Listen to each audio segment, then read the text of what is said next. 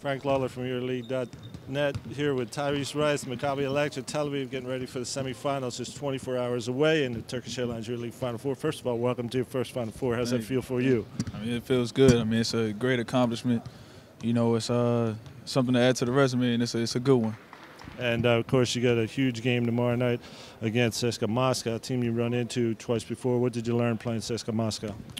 Man, we learned what they do well, and we learned that in order to be successful against them, you have to limit what they do well, and that's post game, that's big to big, and that's a good defense. We have to speed the game up a little bit, and then we'll see what happens. That was my next question about some tempo. I know you and Ricky Hickman like to move the ball, move yourselves up and down the court, and that has worked well, especially towards the end of the season here from Maccabi. Is that what you want to do tomorrow night?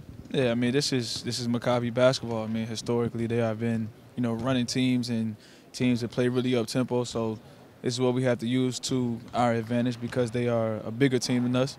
But we can use our speed and our quickness and create shots, and then we'll see how it goes. And I mentioned the upward progress of your team throughout the whole season, making it here to the Final Four by winning right here on this floor in the playoffs at Mediolanum Forum here in Milano. Do you feel like your team is at the right moment with all the upward progression that you've had? Yeah, I mean, no team I don't think has been through what we went through all year. We've been, up and down the whole time, lost a lot of close games, had a lot of adverse times. So I think all of this has built us to what we have right now, and it's going to help us, tomorrow. Okay. Good luck, Tyrese Rice, in your first Final Four. Thank you.